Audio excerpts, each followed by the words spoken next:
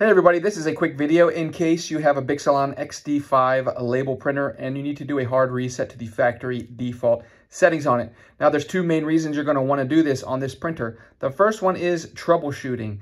If this printer is not printing properly, or if it's not working in some other way, like it's not connecting to whatever is sending it its print jobs and stuff like that, a hard reset can very often fix these issues.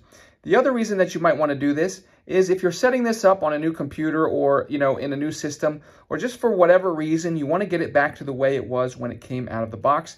We can do that quite easily. We do need to make sure there's power to it and that the media roll is properly installed. From there, we're just going to go to the settings menu and select tools. And then from the tools menu, we will select reset.